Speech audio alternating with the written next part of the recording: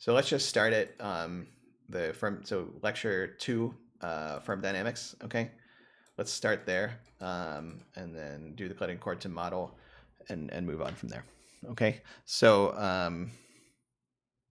yeah, I mean, so all this stuff is on the course website in the lectures. I put them up in the last day or two.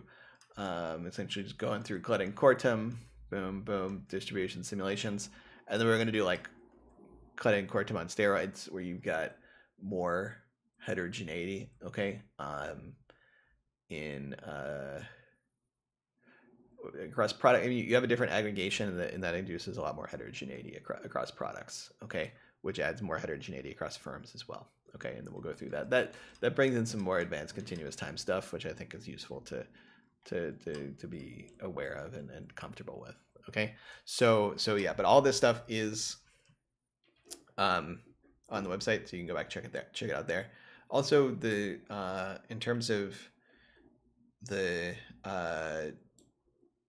videos, okay, all right. All of a sudden, this is something about string theory. We don't need to read about string theory. Sorry, it's like it just like decided that it was going to look at a different window. We want to look at that window. Okay, so I'm going to kind of do whiteboard stuff for now, and then you can refer back. And then the videos themselves, they'll be on Twitch, but they expire. So I'll probably just delete them at some point and transfer them to YouTube. And when I transfer them to YouTube, it doesn't, the chat is not recorded. So I'm actually recording on my own computer as well. So the chat is not going to stick around. I figure it's probably just best to keep the chat ephemeral. And then, but the videos will stick around. I'll edit out the conversations at the beginning and the end if I don't think they're super generally important. And I'll edit out anything I say that's like really stupid. But yeah, that's it. Mostly everything will be there. Okay. Cool. So then, let me just, okay. All right, so let's do this. Okay, we're going to do Klette-Kortum. I have a whiteboard. I have a little stylus here. My handwriting is less good here than on the board for like text, but we don't really use that much text anyway on the board, so that's fine. In terms of math, I think it's okay. All right. Okay, so let's fire this up. So we Klette-Kortum is really just most of the product market stuff is the same as the creative destruction model that we looked at. Okay, so I guess yeah, I didn't even, yeah, so I'm not even gonna really repeat that. So but in the background, maybe I should just be explicit. So in the background, you know, we have some log aggregation, okay, of these yi's. Okay, I don't know if I should put parentheses on here. So we have some log aggregation of all these different products, and because it's log, that means we're going to get limit pricing. Okay, and so this is a creative destruction model. So we have a fixed mass of product lines that firms are jockeying for, and they have, you know, each firm has some technology in that product QI, which tells you their labor productivity. Okay, and then okay, so it's sort of, you know, you have labor, you know, integral from 0 to 1 of Li di is equal to P. So you have a certain amount of production labor, okay, that gets split in between the different product lines, that each of those has their own productivity, which produces Yi, and then that maps into total output, okay? And then you also have, like, you know, 1 equals P plus R. So you have a split between production labor and research, okay? Now, so that's all standard. That's stuff we did in the creative destruction model, so we should know that. And we know the implications of that, okay? So in particular, let's just map those out so that we have them down and handy, all right? what are we going to get? So let's see. So we get the price, okay, PI is going to be the marginal cost of their next nearest competitor. Okay. Remember, marginal cost here is W over Q, right? So it's the wage divided by your productivity. So it's going to be QI. Now their next nearest competitor though has that 1 plus lambda. So lambda is the step size, remember? So their next nearest competitor is them, but a little bit lower by a factor of 1 plus lambda, and lambda's, lambda's greater than or equal to 0. Okay. So then, yeah, so this is going to be like 1 plus lambda times W over QI. All right. And then in terms of demand, we know because of that log that revenue is constant, right? PI times YI equal to Y. So then YI here is going to be Y over PI, okay, which is going to be, Y over 1 plus lambda times QI over W. All right.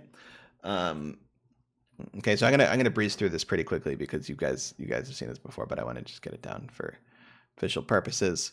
Okay, and then from there you can work out Li, which is just taking Yi and killing off the Q. So that's Y over 1 plus lambda times 1 over W. Okay, and then from there you can work out profit too. So profit is revenue, Y, minus, profit is PI, YI, minus W times LI. We know that revenue is Y, WLI is Y over 1 plus lambda. Hence, combining the fractions, you get lambda over 1 plus lambda times Y. Okay, so that's profit, pi I. Okay, so now we got profit. That's good. Proportional output. We got labor. We got it all. All right. And then, but what's going to be important for us? Okay. Well, okay. So let's just main conclusions. Okay, I'm not going to write that. Main conclusions. Let's say. Okay. So main conclusions are we need profits. Okay, and we calculated. We're gonna be normalizing stuff. Okay, so when I normalize stuff by output Y, I'm gonna use tilde, which is standard. So then that normalized profit is just lambda over 1 plus lambda. Okay, that's just saying if you have a 0 step size, that's per trend with same price, you have 0 profits because you're pricing at marginal cost. As your step size gets larger and larger, you become effectively a monopolist, or close to it, because your competitor's way back and your profit gets larger and larger and approaches 1. Okay, which is the most you can get, right? That's Y. All right, so that's going to be important. And then so the other thing that's going to be important is, let me add in some stuff here. The other thing that's going to be important, I'll do this too, is the production, the relationship between production and wages. Okay, so from here you can see that Li is, if you combine this as a W over Y, this is just going to be 1 over 1 plus lambda times 1 over W tilde. Okay, so the labor is evenly split across all of the product lines, and then the wage just determines, so like the higher the wage, the less demand for labor there is. Okay, if you integrate this over all the Li of which there is a unit mass, then this just turns into a P. So because there's a unit mass of product lines and we all use the same one, the same amount of labor for each one, you get this. Okay, so then let's just write this over here. So now P is equal to 1 over 1 plus lambda times. So this is telling you, given a certain wage, how much production labor is there going to be given everything that's happening in the production side. Okay, so like these are kind of just the two big important things that we need, and everything else is kind of like we can forget about it a little bit. Okay, and this is largely coming from stuff that we kind of already knew from the creative destruction model. Okay, and then the last thing is y is equal to q times p, wherein log of q is this integral of the productivities. Okay, so you can derive that from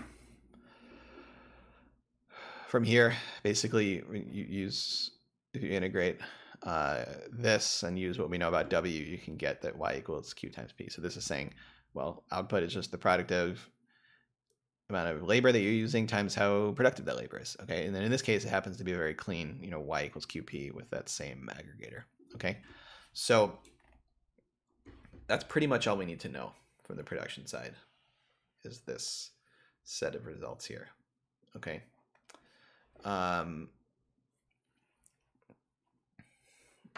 Yeah, let me know if sometimes I forget and draw things behind my own head here, and that's not, just let me know if I need to scroll. Okay. So, all right. So now, so that's sort of like, we already knew that. Okay. So now let's try and sort of up the ante and introduce some more exciting stuff and stuff that's gonna give us a real notion of firms. Okay, so before, firms were just single product firms and that was it. Okay, so now firms are going to be expanding and contracting. They're doing, there is still entry. Okay, and when you enter as a one product firm. But then you start doing more research and you can capture more and more products. That's going to give us a real firm size distribution, which we could potentially compare against the data. Okay, so, all right, so we need to do that. So we're going to call this, since this is like the new part. Okay, got a question here. Michung, is the definition of Q the same as creative destruction model? Yes, it is. So yeah, so the whole product side is actually the same as creative destruction because like the products, like the way that things are going to work out is that the products effectively just kind of operate within themselves, and then like the firms sit on top of that, and they're going to say, okay, I captured a product, which means I get this flow rate of profit and this amount of labor and blah blah blah. So the product market is really staying exactly the same. What's going to be different is how those products are allocated across firms. Okay. So the products are just constantly being turned over and stolen from firm to firm. Okay, that's the dynamic. So let's call this incumbent innovation. Okay, so so what we need to define here is a production function for research. Okay, and so the firm does research. If they succeed, they steal a random product from another firm.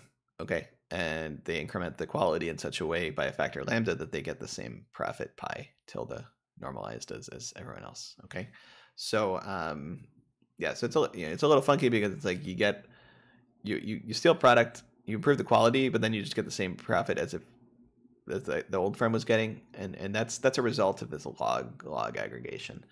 That's a particular result from limit pricing. If you had like a random draw for lambda, then yeah, if you drew a higher lambda, you get more profit and vice versa. So it's just a simplification, but we're actually going to change that when we go to Klette-Kortum Mach 2. All right. So, okay. So incumbent innovation, what does this look like? So here's what we're going to have. We're going to have capital X. I'm going to draw this super big for emphasis. That's innovation at the firm level. For a given firm, that's their innovation rate. This is a Poisson process, okay? Memoryless independent IID process where things over a short time interval have a probability of arriving of delta times X, okay? And C, this is capital C, and these things are going to go lowercase eventually, so that's why I'm drawing them, super large. Capital C is research spending. The other thing where startups, they just use the word spend rather than spending. I don't understand that. Okay, so maybe you haven't seen that, but I have. So we need to relate these two. And then by relating these two, we're going to make in this case, we're going to make a production function. Okay, so we're going to say, if I choose to invest C, how much X am I going to generate as a flow? Okay, here's the Klette-Kortum, as I'm going to posit it. Is research spending entirely on labor or just R times W?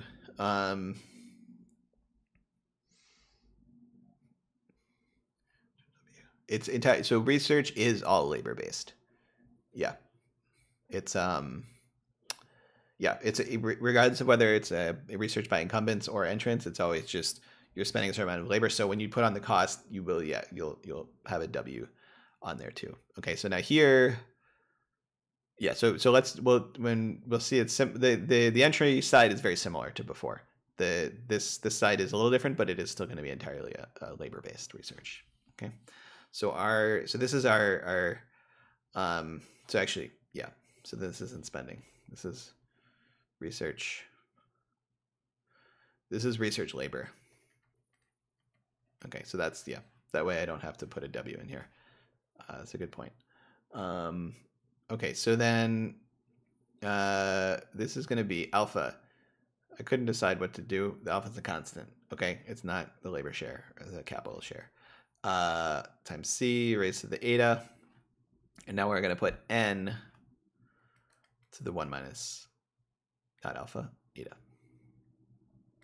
Okay, so this is, I guess we should call this a function proper, x of C given a size n firm. Okay, so you're a size n firm, you spend C on innovation, you produce X flow rate of innovation. Okay, so this is a Cobb-Douglas, right? It's a Cobb-Douglas aggregation of your spending and your number of products. Okay, so the way to think about it is just that firms, when they expand, they get a new product line, but they also get kind of a new, like, more capacity for research, and it goes up, and it's Cobb-Douglas, so it goes up and it scales up in exactly the way we want. Okay, so they get more capacity for research when they get more products. Maybe they're getting more demand information. Maybe they're getting more, market analysis or something, or maybe they're just experimenting and they're able to prototype and experiment more easily, and stuff like that. That in the end is going to give them sort of like this source of like innovative capacity, and then they of course have to also spend stuff in terms of labor, have researchers, that also goes in, and then it's the Cobb-Douglas. Okay, so yeah, that's our aggregate firm production function. Bounds on eta. Eta's got to be between 0 and 1. So yeah, it's got to be between 0 and 1, and we'll see that why that is in a second. Okay. All right. So if this is aggregated. This is aggregate firm production function. Decreasing. Yeah, exactly. Yeah, we want to have a concave at the per capita level. We'll see it's concave at the per product level. What keeps us converging to a single firm? Good question. So firms are, yeah, okay. So you're saying if your innovative capacity goes up, when you innovate, you're going to just go out of control. Okay. It turns out we're going to get a constant rate of innovation. So let's see, why is that?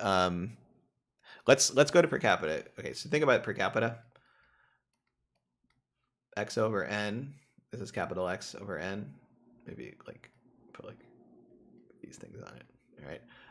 Capital X. I guess they're not supposed to be like that, but whatever.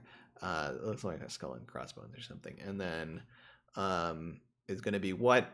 It's going to be alpha C to the eta n to the minus r. See, that's what I get for choosing alpha to not be the Cobb-Douglas share. That's, yeah, okay.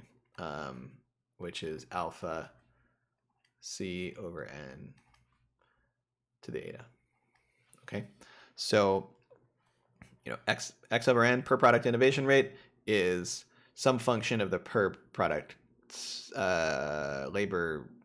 research labor. Okay. And then if we use new notation, so now this is a lowercase x is equal to alpha lowercase c. Oh no, lowercase c raised to the eta. Okay, so then this is our per capita production function. Now this is saying you can produce a rate of innovation of x per product if you spend a certain amount per product. So there's no, what this does is it makes it so that products act as if they're linearly separable. Okay, that it's like each product line is a little lab that can replicate itself at the same rate. Okay, now then in terms of the going back to Jordan's question, what dynamics this is to induce for the distribution? Well, firms are going to be expanding at a certain rate, x, right? If each product line is generating a new product at rate x, then that means that it's overall the firm is going to grow at rate x. Okay. They're also going to get things stolen from them. Okay.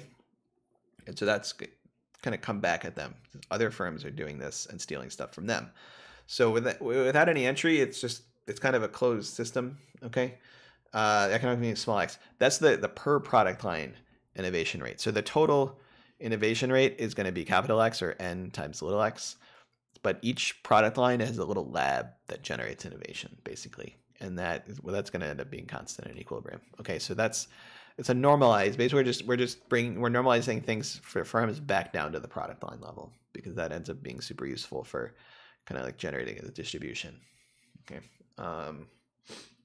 so why does it not just run away? So if you had no entry, that may still be true. You might still, it's like a random walk, binary random walk. I think you might still get complete divergence.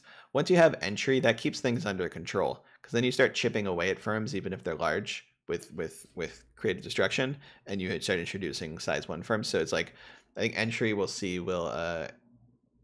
ensure that the distribution doesn't just completely, doesn't go like Amazon or whatever, so we'll see that. We'll see how it works out once we start getting there. Okay. So so really what's important is this. Okay. So let's call it, we can, and then the other thing that's going to be important is jumping over here. I guess let's go over here. The other thing that's going to be important is the inverse of this, I guess, right? So then you can just solve for C, okay, because that's going to give you x over alpha, the 1 over eta, okay? So that's kind of how it works. You can map between x and c, either at the aggregate or the per product level, and when you do it, it's per product. Is small x also from Poisson? So so the thing about Poisson is it's additive. I think that's the right word. I mean, if you have n Poisson processes running at rate lowercase x, the overall rate will be capital X. These are independent, memoryless, and they won't happen at the same time for small x, right? So what I'm saying is that the sum of Poisson processes is itself Poisson, and the rate is just the sum of the rates. Okay, so that, I forget, that's like a Levy stable or I don't know, some name for having that property. Exponentials also have that property. This has that property. Okay, and so then everything still works out nice and convenient. Okay. All right, so that's the argument here is like, okay, we set up it in a particular way, which seems kind of plausible, and that gives us a sort of this independence across product lines. You can describe things purely at a product line level, and then later on, if you want, aggregate them. Okay. For us, we're just going to call this, instead of carrying around this function here, I'm just going to use c of x. Okay, so we're gonna use x and c of x as our sort of variables when we're doing like value function stuff. Okay, and that should be, it's just better than carrying around artificial parameters and stuff like that. Okay, So this is like, this is C of X here. Okay. All right. So that's the new part basically. What we're dealing with. Okay. So now we're in pretty good shape. We have firm profits. We have the research production function for incumbents. Okay. So now we can write down the value function. Okay. So I'm going to take this kind of like from the top, you know, talking about an aggregate firm value function. And so the firm value, okay, so a firm value, basically their state is n. The only thing that's important for a firm is how many products it has. And since all the products are the same, there's no, we don't have to worry about that. It's just they have n products, okay? Now, and so we're going to have firm value is going to be capital V of n, V sub n, okay? So let's write down the firm value function. So we know what these things should look like generally. First, you got your interest rate times the value minus the derivative. Okay, that's just like a standard left-hand side of the value function. How much are they pulling in? Profits, n times pi. Okay, so this is pi without the tilde for now, so this is also unnormalized. Total profits are going to be number of products times the profit that they make on each of those. All right. Now we have different things that can happen in them. There's basically two things that can happen in them. They can lose a product. That one's relatively simple. They can lose a product and they can lose any one of their products, right? So each of their products, we're going to, okay, so tau is the creative destruction, right?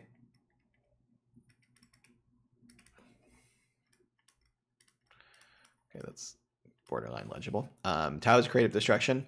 So these firms, and tau is going to be linked back to X and entry at some point, but these firms are you know, you're getting incoming shocks of other firms innovating and stealing your products, and the rate is tau per product line. Okay, and so then the total rate is going to be n tau, and this gets back to that additive property of Poisson. With that, we need that to be able to do this. Okay, in discrete time, this would be a disaster because it's like, what if I lose one product? What if I lose two? What if I lose three at the same time, right? But in continuous time, it just add them together. So that's a really good thing about continuous time.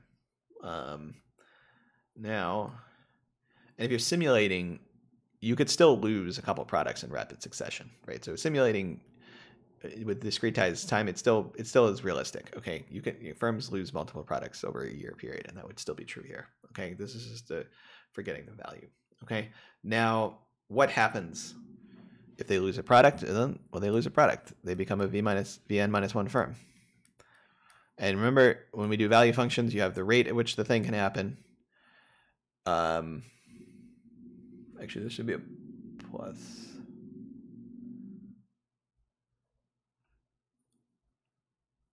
Should be a plus. Yeah, sorry, my notes are slightly wrong, but I get to the right answer anyway. So this should be a plus. It's saying plus, this thing can happen at rate n tau. If that happens, you start having value Vn minus one rather than value Vn. This is going to be negative in here. And so then like, that's why I kind of accidentally put a minus sign. This thing is going to be negative though. Okay. It's worse to have fewer products. Okay. Now that's the creative destruction event. The other event that can happen is that you succeed at innovation. Okay. So now this one's going to be a little sort of like a sub maximization. Okay. So we're going to maximize over capital X. Okay. And I'm writing a super huge for emphasis. Okay, you're running a little innovation lab here. Okay, and you're actually running you're running a big lab. We're saying for now, and then once we sub in for the cost function, we'll see it reduces. Question: when we say X is a flow rate, we mean that it is a flow variable that can be evaluated over a time interval t. Correct? Not that it's a timer. That's correct. So it's a flow. It's an event that over a short time period has probability of happening delta the width of that time period times the rate. Yeah. So it's not a flow as in like investment in solo model is a flow into capital. Yeah. Yep. So, okay. So we're running like a big research lab here at the firm. Okay. And when we choose X, okay, that gives us like an event that can happen, which is that we gain a product. Okay, note that here, again, because it's continuous time, we only ever jump up 1 over an infinitesimal time interval. And I'm not doing, I could have started this with like delta approximate and take the derivative, but I'm just going to go all the way right away. So this can happen at rate capital X, you gain 1 product, okay? And then you have to pay W, the wage, which is common to researchers and producers, of CXN. It's like a conditional, whatever, however I wrote it. Okay, so that's, well, okay, that's the inverse of this. That'll also give you a CX conditional on N. Okay, so that and a bit of that. Okay, so this is like the research side, right? So we're doing a little maximization here, but it's all sort of like, you know, we could combine this all and put it as a huge maximization, but that's fine for now. Okay, so this is our true firm level aggregate value function. Okay, and then the other thing is kind of implicitly we need to know, well, what if v is 0? You know, if we plugged in v0 here, we'd get like a v minus 1, so we need to cut it off at v0. And well, at v0, you don't have any products, you're done. Okay, so you have value 0. So that would show up in the v1 equation right here and provide a boundary condition. Okay, so with that, we have a pretty well-defined system here. Okay, now we're going to want to simplify this. Okay, you could throw this in a computer, and well, you'd at least need to normalize by y. Otherwise, it would be a little funky. So let's, yeah. But also, we're gonna invoke the fact that we know that we can kind of separate things at the product line level. Okay, so we're gonna guess a functional form. I think this is called an ansatz, possibly. I don't really know. We're gonna guess this, that it looks like this, that Vn looks like n times v. This is lowercase v, a number, basically, fixed number, times y. Okay, so what we're saying, we're doing 2 normalizations at once here. One is that it's just some number some number times n. Okay, it's like additive linear across n, and we're saying it also grows exactly with y. So let's see. Yeah, I mean, I guess v could be a time varying function too. At this point, it's fine. And in fact, the way I do it here, it's fine. Okay, so nv possibly time varying, but normalized because we have this y here. Okay, so all right, so now we can. It's just really just a matter of plugging this in here and canceling and realizing that everything is great and happy. Okay, so what if we do that? Well, we're gonna get r. Okay, and then n v y. Okay, for v dot. Okay, you want to be careful here because we're allowing for v and y to grow. So the way I'm going to derive this value function is we're going to derive a value function that could be used for out of steady state dynamics too. So that's why we have to allow for v potentially to be time varying as well. Just it picks up the transient component. Okay, so what's the derivative of v? So there's going to be 2 terms, one from v, one from y. They're both going to have n out front because that's constant. So first derivative of the first times the second plus, which is actually a minus, the first times the derivative of the second. Okay, so we're gonna divide and normalize, and it'll all work out happy. Okay, so that's the v dot term here, including both of x. That's the rv term. N pi. So this is, we can call this n pi tilde times y. Okay, to pull it, we're factoring out that y instead of pi. Now it's pi tilde times y. Okay, well, we want to get a y. We're gonna get a y in every term, and also an n, and cancel them. Okay. Plus what? N tau. Now, what is Vn given this? Vn minus 1 minus Vn is going to be minus Vy, right? So when you lose n, you just lose another minus Vy. Okay, that's so there's a minus inside here. Okay, and then max. We're going to keep this as this for now, and we're going to divide later. Capital X. Well, yeah, we'll keep it as capital X for now. Yeah. Vn plus 1 minus Vn. That's the same thing except in reverse. That's going to be V times Y.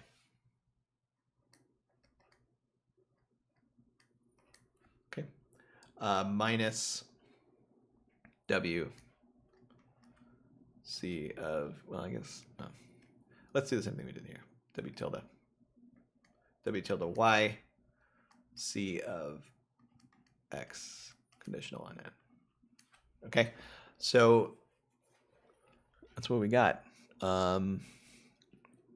I'm going to argue that each of these, it's clear that each of these has a Y, except for this one, but when we divide, that turns into a growth rate, which is fine. They all have Ys. We're going to divide by N. That most of them have N too. These have capitals that are going to get per productized when we divide by N. So what we're going to do is divide by NY, okay? To kill off those normalization factors.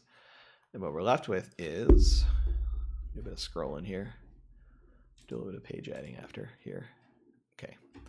What we're left with is RV, cool, minus V dot, excellent, minus V times well, y dot over y. That's going to be, we know that that's a growth rate. Okay. Pi tilde. Cool. Okay, so this one, there's an n, there's a y, and actually it's going to be a minus. It's going to be a minus tau times v. Plus max over x. Okay, so here, you know, we're going to get like capital X over n, which we're going to normalize in a bit. W tilde, and then like C of x over n. Okay, so when we normalize by when we divide by constants, that just passes through the max operator. Okay, nothing wrong with that. Okay, now it's just kind of like a couple last things we need to worry about, which is what? Okay, so RV is the same. That's good. Cool. B dot. Excellent. V, and then this is G. Okay, so remember, G, well, okay, yeah. Let's go back here for a second. So remember Y, yeah. Y is equal to QP. So it's GY for sure, okay? Whether GY is equal to GQ, which we're calling G, will depend on whether P is moving around, whether we have these transient dynamics. We remember this first year, we're not going to have transient dynamics in P, right? In fact, we're not going to have transient dynamics here. Let's face it. Okay, so unless, I don't know, we might in certain cases. Like if there was stuff actively moving around, like parameters or something, maybe you could get it. So safest thing, say this is GY for now. Okay, and then we can invoke steady state later on. Okay, so that's GY. Pi tilde. I did slip into an accent there briefly. Minus tau V. And then this one, we're just going to kind of like note, okay, this is lowercase x times V. This is still W tilde. And then this is the C of x, right? Lowercase. Okay. And yeah, I mean, that's pretty much it. I mean, we can combine some discount rates, combine this one, and even tau, which turns into an effective discount rate. So then we get R minus GY plus tau. Okay, is it, no, I mean V, all important V, and all important V dot is equal to pi tilde plus max over x, xv minus w tilde c of x. Okay, so that's our value function. Okay, we got an effective discount rate, v dot term, flow value of pi, and then this like extra sort of option value of having a lab, where it's like you might get success, you're paying in a cost, and it's got to be positive because you could always choose x equals 0 and shut the thing down. But it's gonna, yeah, so it's gonna be some positive number, and like, yeah, the higher v is, then the more positive this is, but then there's sort of a fixed point in this whole thing. Okay. Yeah, so then there actually are conditions So suppose that you decided that v dot was going to be 0. We're in steady state. Okay. Even then, there are conditions for v existing, because it's like if v is higher, then you do more research and the value of this lab is higher, but then that goes into v and you need to make sure that it doesn't explode. There are actually some fairly weak conditions under which that'll hold up. Okay. But those are not 100% always true. Okay. Okay, so this is your value function, right? And then first order condition for x. Okay, this is going to give you your innovation rate. Okay, there's the first order condition coming off of this thing. It's just v, lowercase v, is equal to w tilde times c prime of x. Okay, so the higher v is, the higher c prime of x should be, which means this is a convex function, strictly convex, meaning this is an increasing function, so it gives you a unique x innovation rate that scales up potentially non-linearly with the value. Okay, that's where the eta, David, I think, had asked about eta. You know, we need for c of x, you know, we need eta greater than 1, sorry, less than 1, so that this is a convex cost function. Okay, so that's eta's got to be less than 1. Okay, so that's our value function.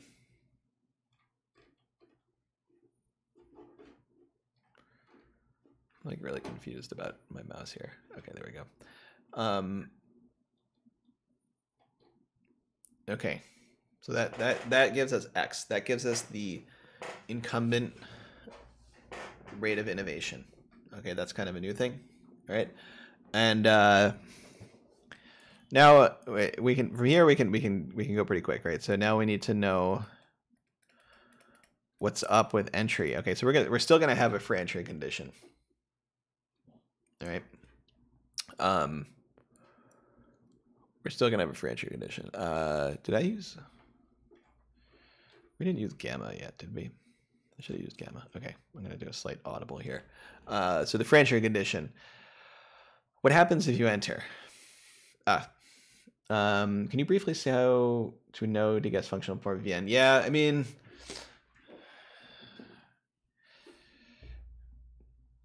I don't know how Klette-Kortum did it when they did it, but you know, it's just like, I mean, once you're here, okay, you're looking at cost and production functions. You can see you can express things at a per capita level, okay, which is to say that like if you can map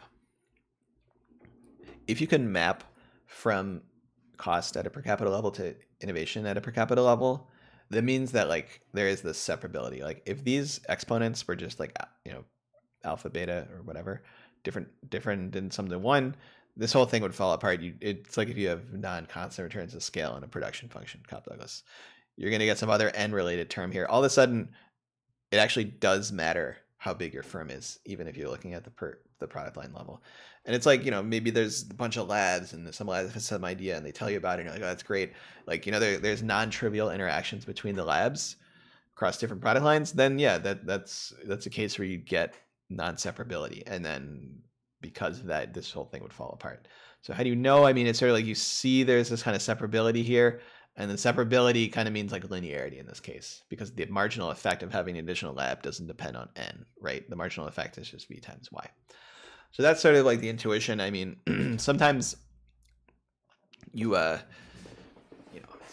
you just gotta like brute force it sometimes. You know, I mean, we had a paper looking at basic research wherein firms could be in a bunch of, this glove, by the way, is just like so it can write more easily. Came with the tablet, not some like weird thing. So I mean, it is weird, but it's normal weird. So we're doing this basic research paper where you could be in different industries and like there were spillovers, and the more industries you were in, the more you could capture them. That introduced like some element of non-separability, and we had to like try 100 different things until like finally we figured out what to assume in order to get like this whole process to work again.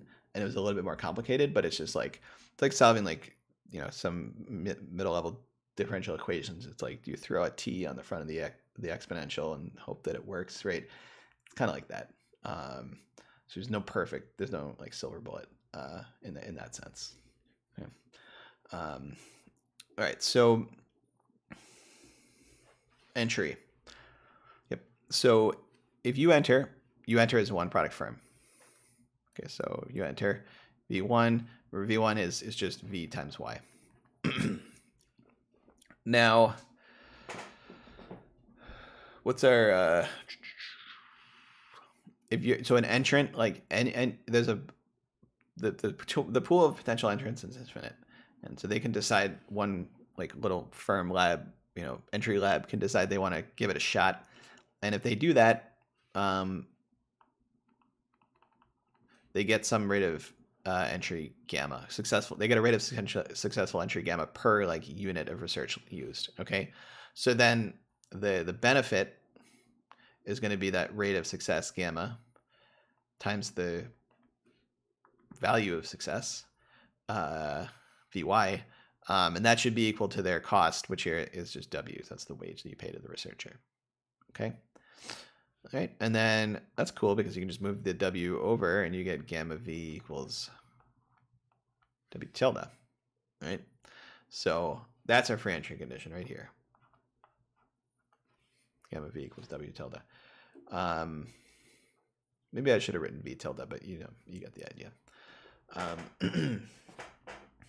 Okay, that's pretty much it. In the notes I called it chi, but chi is weird because it looks like X. So I went for gamma. All right, so that's going to pin things down. You know, once we get the value function, so it's not going to be like in the simpler models where we can solve it in closed form, because this is like a recursion relation here. You know, this is like a implicitly defined value function. Not too hard. You know, it's just a single equation if in the steady state, but it's not closed form, right? So we'd find that V, plug it in here, see if it works. Okay, and then we know that W. Just going to scroll up real quick here. We know W is related to P, so we can keep track of P and W and all that. Okay. All right. So and then I guess what else is there? So there's the labor market. What's that going to look like? 1. That's the total amount of labor is equal to P plus R. And then we know P. If you went and scrolled up, you'd see it's some function of W tilde. You could track P, you can track W tilde, it doesn't really matter. Now R, who's doing R? Well, firms are doing R, and they're hiring C of X researchers, right? So there's a unit mass of product lines, right? Each firm per product line is doing C of X research. Can you explain the right-hand side of free entry is W? So, you know, you're like one little firm. You're an entrepreneur. You're like, okay, look, I have the idea. I don't know if you're like, anyway, you need a researcher, right? You hire a researcher, right? Doesn't matter who has the idea. So you hire a researcher and pay them wage W. Okay, so that's your cost, right? That's like your marginal cost, right? Or like your total cost, doesn't matter. Let's say you just hire one person, wage W is your cost, and then your benefit is the probability of success times the value of success. Okay, the reason, and then this is wage is equal to the production wage, because we're assuming you can choose freely between production and research, which is kind of like this basically. Okay.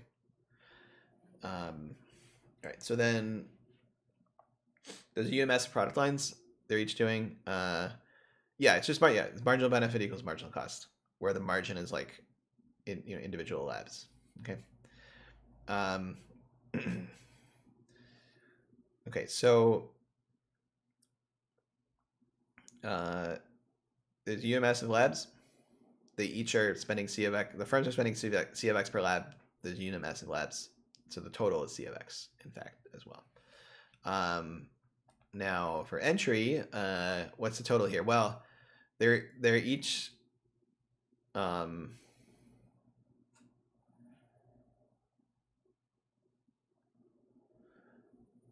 rate, let me think.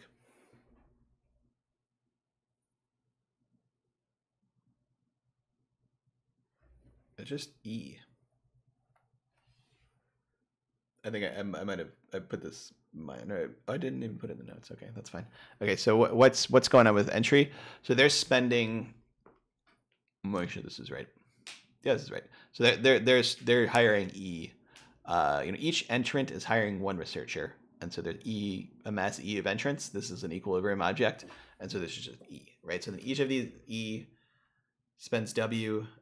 The benefit scales up with E again, sort of a Poisson notion, right? And so then that's just E, okay, which is our equilibrium variable representing the number of entrants. Okay, now.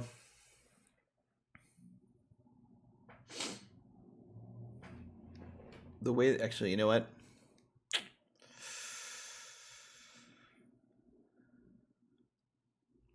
I want to change this slightly. I want to be consistent with how Klette-Kortum do it. I think so. So there's a distinction to be made here. One is we're going to say that E is the rate of entry. Okay, E is the rate of successful entry. Okay, so then the sort of like R for entrance, right, is going to be E over gamma. And maybe it's more intuitive to say, okay, well, the rate of successful entry E is the probability of success times the number of researchers out there, R sub E. That's got to be true. Okay, so then what we put in here should actually be E over gamma. Okay, so then if gamma is really high, the probability of success is very high. For a given rate of entry, you're not spending that much because these researchers are real good to come up with new ideas. Okay, and vice versa. So this should be E over gamma. It's a notational thing, but I wanted to make E the actual rate of entry because that's going to be more convenient later on. Okay, so now this is what's the relationship between R and C of X. So this is okay. So what I did here is I basically split R between R incumbent and R entrant. Okay, so R incumbent is just C of X. Okay, so C of X is the total amount of incumbent spending because there's a unit mass of product lines, and then RE is entrant spending, and then you add those two together to get this R here. Okay, so this here, right here, is R, and then this is P. Poisson is characterized by just gamma, which is why we can do this. Yeah, so pretty much. Gamma is the rate of success at the individual level, and again, you need the independence, the additivity across Poisson to really get there. Yeah. So, but yeah, I mean, you got RE researchers, entrant researchers, they each have a probability gamma success, and that gives you a total rate E. Yeah. Okay, so yeah. So this is our labor market clearing equation. I mean, it's important. There's not much we can do with it, right? We're gonna guess. We're gonna be like guessing this stuff and hoping it works and evaluating whether this holds up, right? This is really just going to be solved in a computer. But this is our like consistent. We need this to be true. This is going to be one of our equations. Okay.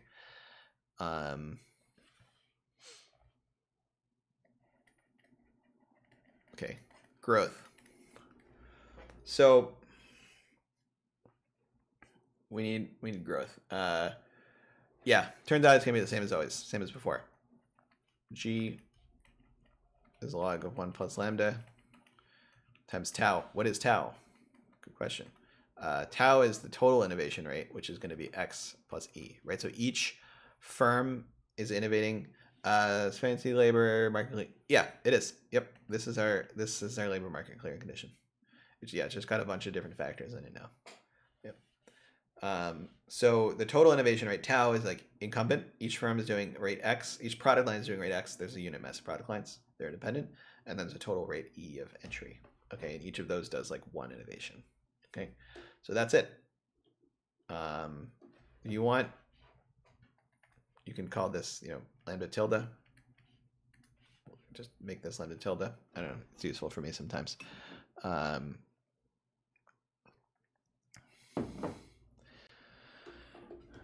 Okay. Right. And so this, the derivation for this, I mean, I think I must have done it in first year. If you're, yeah, if you want to know that, I can let you know. It's just you got a tau rate of some increment happening of, and then because the Q is log aggregated, you get this log of 1 plus lambda. If you want to go over that, I'm happy to go over it later on. But I think for now, let's just take this as given and then see how that goes. But this is going to tell you, this is how fast Q is growing.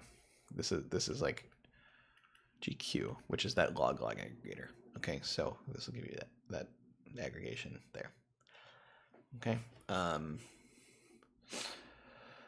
right, so let's do. So that's pretty much it. I mean, okay. Now, the question is, how do you solve this? Okay. What we're going to do is construct a system of equations. Okay. Now, anytime you do this, you can think about it as a graph. You've got starting points, which are your equilibrium variables, and you're just mapping out what can I find with each of those, and how do I get to equations that constrain those variables. Okay, so like wage might be constrained by the labor market clearing condition. Okay, so here, higher wage is going to increase W. It's also going to decrease X, probably will decrease E as well, indirectly. Okay, and this will be some complex equation. All right, so think about it. Okay, what do we need to know? We need to know, okay, so first, let's, you know, we're looking at steady state right now. Okay, so in steady state, we're going to know that like gy is equal to g, for instance, and then v dot is equal to 0. So that makes our life a lot easier on the value function. Okay, so then this is just r minus g, which is actually just, given log utility, is just the discount rate. Okay, yeah. Okay, so we're going to get some equations. All right. And yes, and then r equals rho plus g. Okay, so then given that, all right, we're going to have rho plus tau times v is equal to pi tilde plus this thing. This is like our value function. Okay, so this is like an equation basically. Okay, that's one. I'm not going to write the labor market clearing condition again, but that's another one. That should be true. These are like kind of stuff that we can't quite solve. Free entry.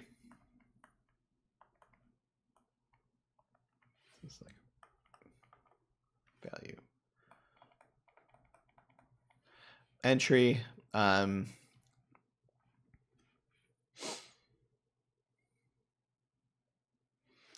Yeah, I mean this is, remember, this is like x plus e. That's a simple equation there. Okay, so these are some things that have to be true. Now, what are our these are equations. What are our variables?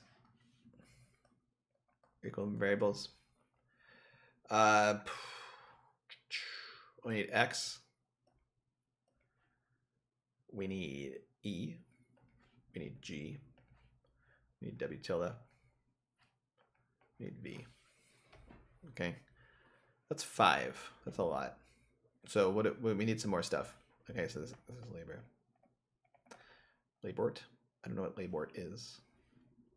Let's take care of that. C of x as well. Yeah. So, well, I was thinking that the free first order condition. So, what do you mean by feasibility? So I was thinking FOC on x, which told us v is equal to w tilde c prime of x. That's what you're talking about.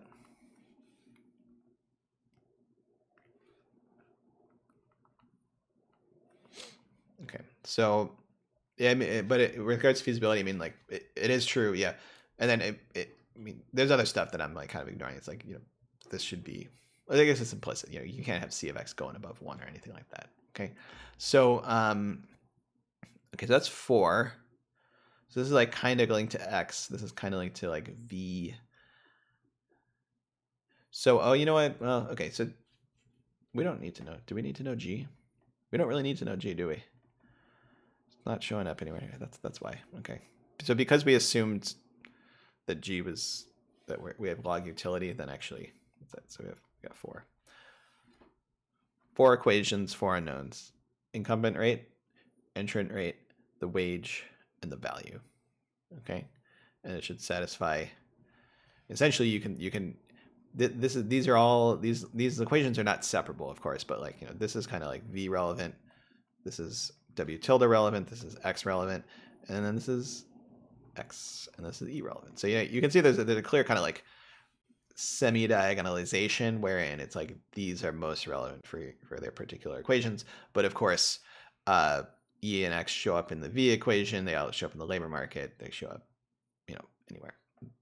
V shows up practically everywhere. Okay, so they're not separable. Okay, so we got four equations, four unknowns. Does that mean they have a solution? No, not necessarily, but it means there might be a solution. And that's what we're banking on. Okay, so yeah,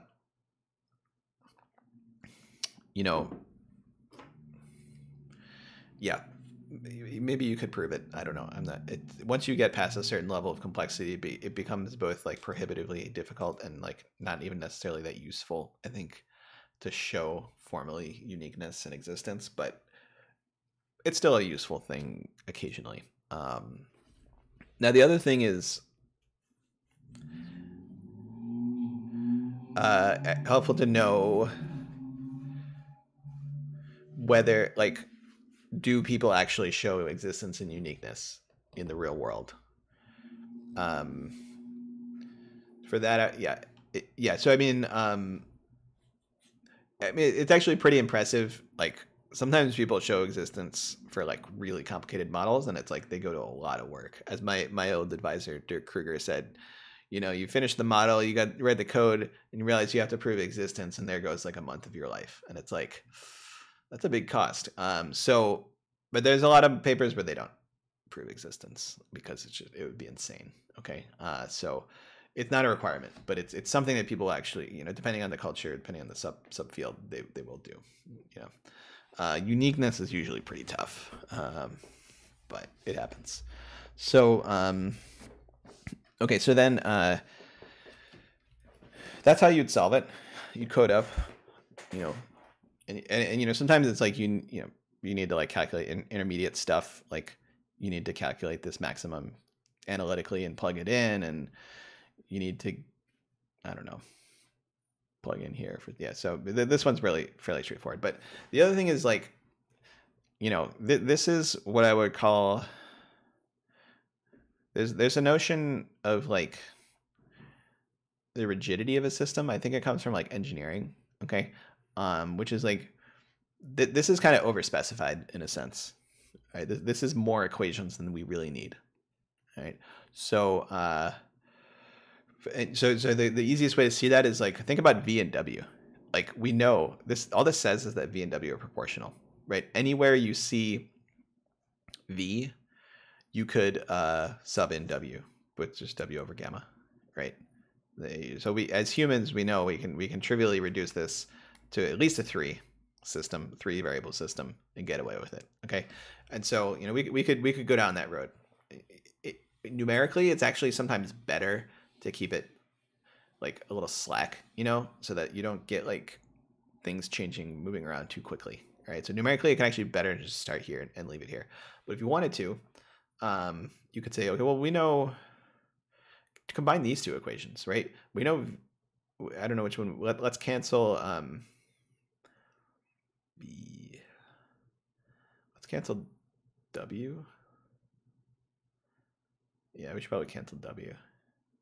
No, because we need W here. I mean, well, one thing you could do is say that, okay, so we know that V over W tilde, well, on one hand, V over W tilde is 1 over gamma from this equation. So let's move those around. And then V over W tilde is also C prime of X. Okay, so now we know 1 over gamma equals C prime of X. That means we actually know what X is. We've solved for X. Okay, And then we can plug it in here. We can plug that in here and in here. And actually this is just, now this just becomes like a thing, a number that we calculate, not even really a maximum. And then we can solve for V. Okay, because now that once we know exactly what X is, it's not a max anymore. We can subtract, solve for V. Okay, so then we could solve for V star actually analytically.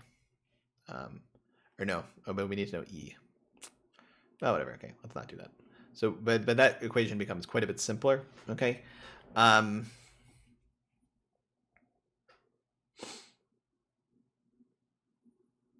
Yeah. So what that would do is that would kill off X and it would kill off equation 4. So then we'd have a system in E, W tilde, and V. Okay. And then if you look at the labor market equation, right? Suppose that we knew X, and because remember now we know X, right? Again, here we, now it's just a relationship between W tilde and E, right? So like if we knew E, we could find W tilde, right?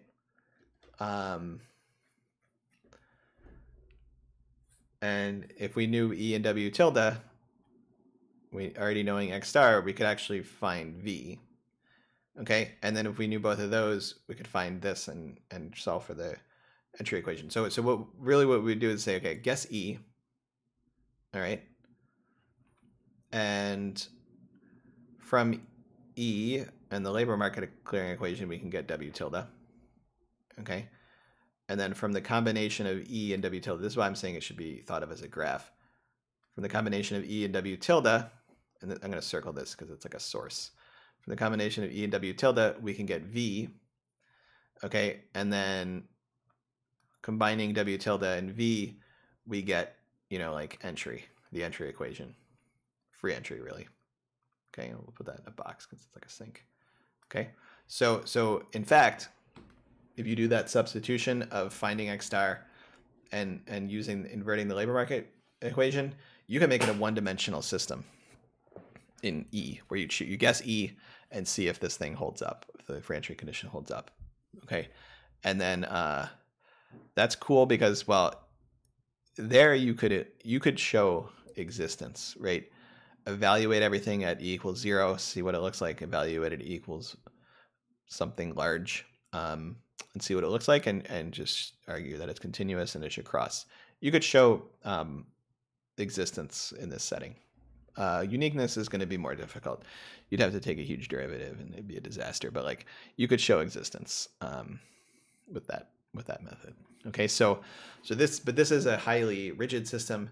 If you change E, it has all sorts of propagation effects that are going to change this entry equation very suddenly and kind of rapidly, and in a kind of unknown way, not potentially non-monotonic way, right? So that's going to confuse a solver. Now, sometimes it's worth it to get down to one-dimensional system because it's just way easier. But if it was like going from like a 10-dimensional system to a 2-dimensional system, once you're in 2 dimensions, solvers get much more easily confused than in 1 dimension. And so it's like, maybe you should reconsider that. Okay, so those are some trade-offs. They're really practical trade-offs. There's not a rule that you necessarily can follow, but it's something to be aware of.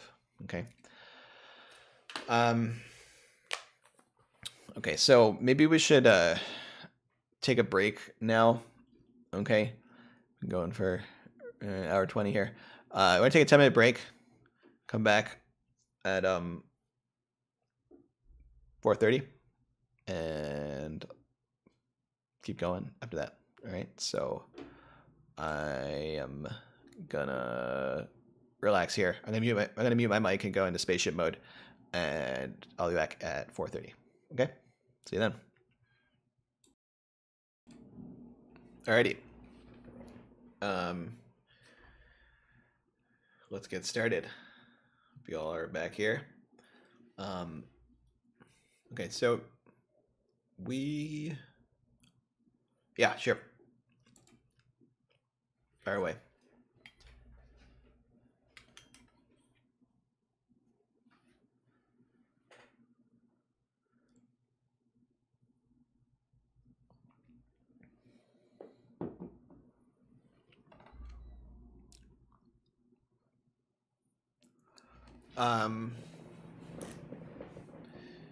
Yeah.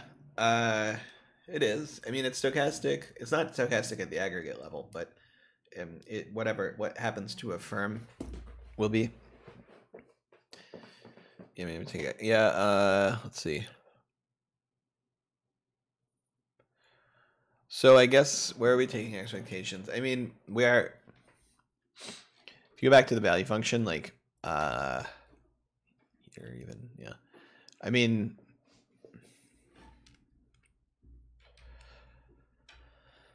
so this is sort of an expectation in a sense. Okay. So, but I mean,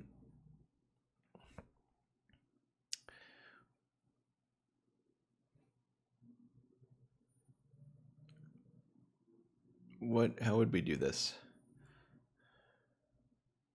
Yeah, okay, so think about it like this. When we write down the discrete time value function, we do take sort of expectations. We write like, there's some probability delta times n times tau that you get hit with a creative destruction shock, and then there's some probability 1 minus delta n tau that you don't. Okay, and then we add up over all of those, simplify, divide by delta, and eventually we arrive at something like this. Okay, so those are that's our expectations. Those are approximate for small delta.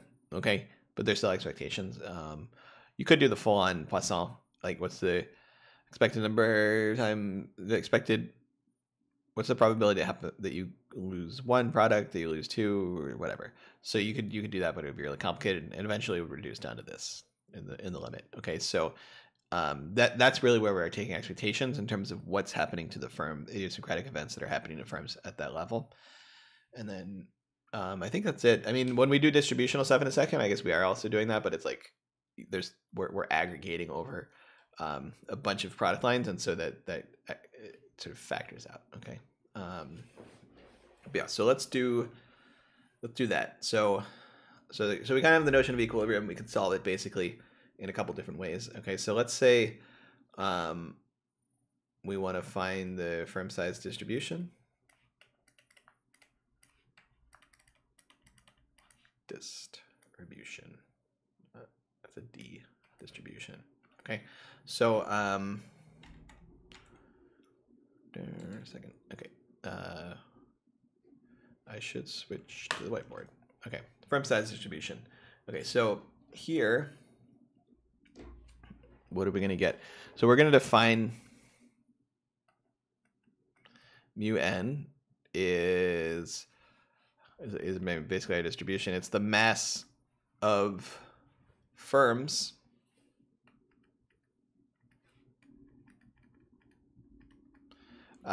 with n product lines. Okay, so that's our main object of interest. Okay, so we want to write flow equations for that distribution mu n. Okay, and we can do that, right? So we basically with any of these equations, we do have to distinguish between n equals 1 and any n greater than that. So we can start with n equals 1. So for mu 1, okay, so what's the rate of inflow into firms with one product line? Well, that's just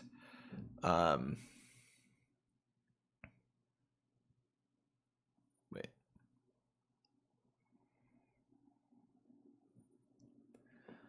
Did I forget something? 1 second.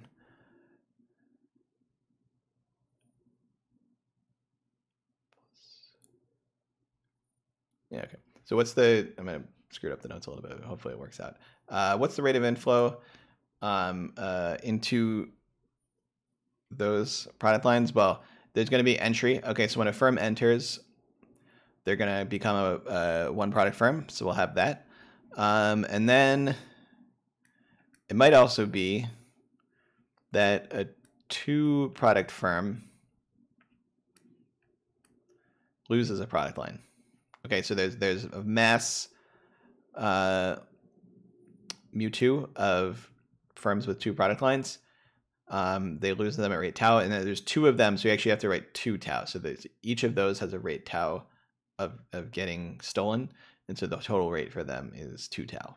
Okay, so that's a little tricky, but that's going to be true there. And then the outflow is tau times mu1. So you have one product, it's one product line firm. There's mu1 of you, and you can lose that at rate tau, in which case you actually exit as a firm. Okay, so we won't call that, it's not going to be mu0, but you're going to exit as a firm. Okay, now for general mu n, okay, it's going to look similar, but there's not going to be any entry term. You're just going to have n minus 1, okay, times x mu n minus 1. So this is saying there's mu n minus 1 firms that are one step below. They each have n minus 1 products that are being, and you're adding a new one at rate x. Okay, so like this is their capital X for n minus 1 firms. And this is the mass of them. Okay, so you need to have the baseline mass, the number of products you're dealing with, which is usually the number down here at 2, and then the rate here of gaining products is x. So this is like incumbents gaining new products x when coming from n minus 1. That's the inflow. Okay, and then you also have from below gaining 1, and then you also have n plus 1 times tau mu n plus 1. Oh, sorry. What about the one product firms that innovate? Oh, yeah. Good point.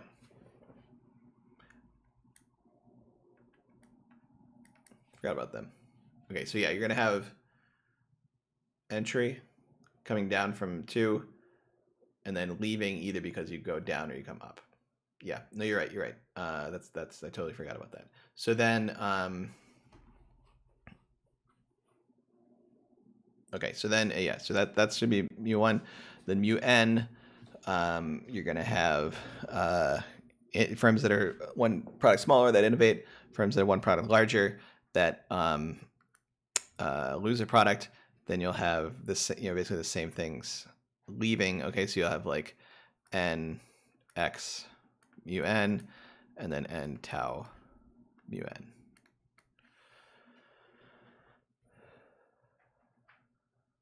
So let's see, 3 products. Yeah, that's a 0. Yeah, so that's gonna be on the order of delta squared. So if we were to write this out, sorry, and these should be nuts. If we were to write these flow equations out in discrete time, those would all be delta squared or smaller events. Yep. So they'll still be, it's like it's still accounted for. You can just have to have them one at a time, basically. Okay. Okay. So then, cool. So we got that. Now,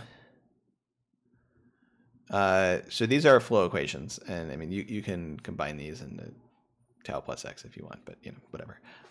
So those are flow equations. These we could use if we were doing an out of steady state analysis. We could use them to discover how things will move around, exactly.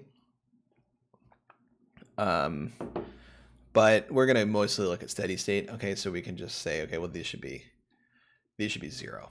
Okay, so let's say that these are 0. Steady state. Okay, so now what would that give us? Well, I guess we can say, okay, like that first one, so if n equals 1, that first one, x plus tau times mu1, like this term over here, x plus tau times mu1 should be equal to e plus 2 tau times mu2. Okay, similar kind of thing. N times x. Well, okay, let me put the n on the next to mu. So x plus tau n mu1 is equal to this whole thing. I'm gonna reorder them for a purpose that you'll see in a second. X n minus 1 mu n minus 1 plus tau n plus 1 mu n plus 1. Okay, so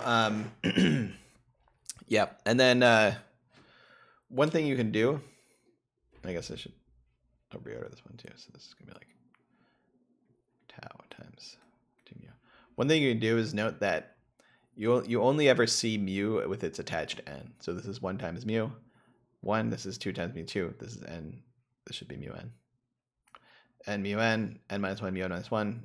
Here n plus 1 mu n plus 1. You only ever see them together. So we can define mu tilde n to be n times mu n. That's going to make it a little bit easier to solve. Okay. So now, and so what is this? This is the product distribution.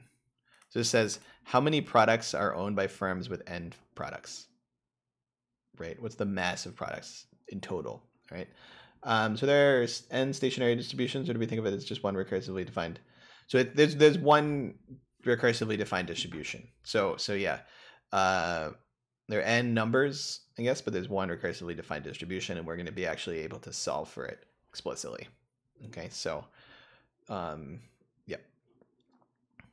Okay, so then, and if you summed all these up, they would sum to 0, because actually no, these wouldn't sum to 0. If you summed the equations I'll write in a second up, they would sum to 0. Okay, so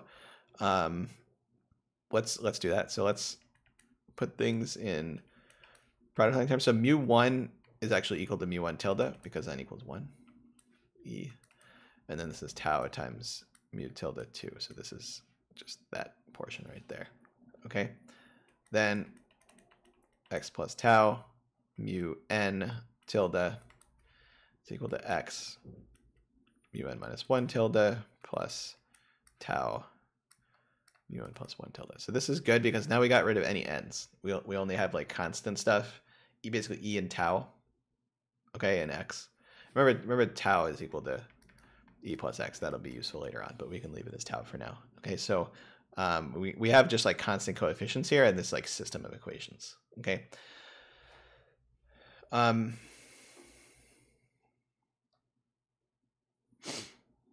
Yeah. And let's see, how does that work? Yeah, okay. What would happen if you summed all those up? I don't really know.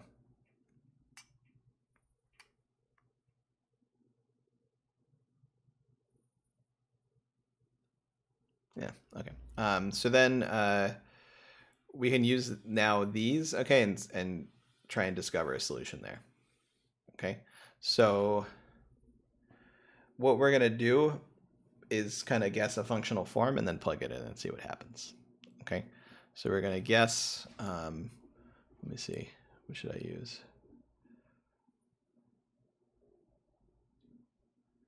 Let's make sure I got this right.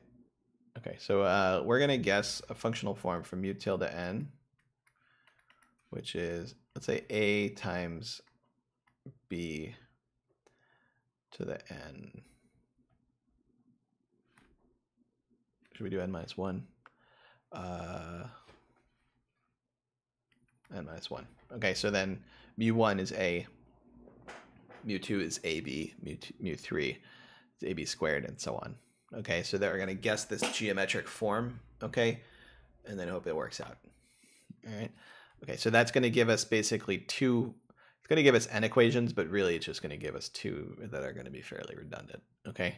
And those two equations, so it's going to give us n minus like a bunch of equations here, but they're all going to be equivalent, okay? And then this equation is going to be the other one, right? They're going to determine a and b, okay? So if we plug those this guess in, we're going to get x plus tau. mu1 is just a is equal to e plus tau mu2, which is ab. Okay, so this is an equation. They're not separable. Okay, so we have a and also b in here, but we'll be able to take care of that eventually. I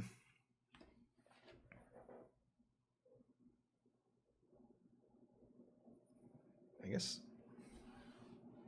Yeah, we should also have that mu sums to 1. So maybe, yeah, no, we can deal with that when we get there. And then this one says x plus tau a b. So this is mu n. So it's mu to the n, sorry, minus 1 is equal to what? X a b n minus 2 plus tau a b to the n. Okay. All right, so then what we can do here is scroll down a bit first. Let's cancel off those b to the n's. Just so keep this one on ice. That'll be equation 1. Let's cancel off these b to the n. So because the b to the n's all cancel, these equations become redundant. The n equations become redundant. So this is b over b squared plus tau a. Okay, and then we probably want to just kill off a b or add on a b squared term just to make it all sort of positive coefficient. So this is ab equals x a plus tau ab squared. Okay, so this is like equation 2. All right, and actually the a cancels on this one. So x plus tau b is equal to x plus tau b squared. All right.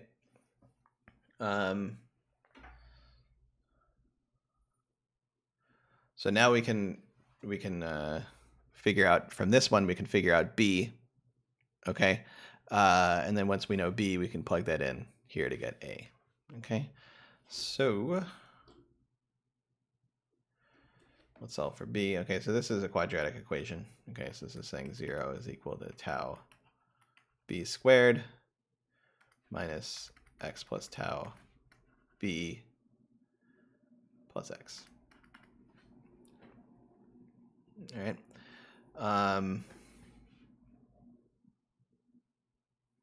Okay, so that should have a solution. So it's going to be, well, I think that this is going to factor.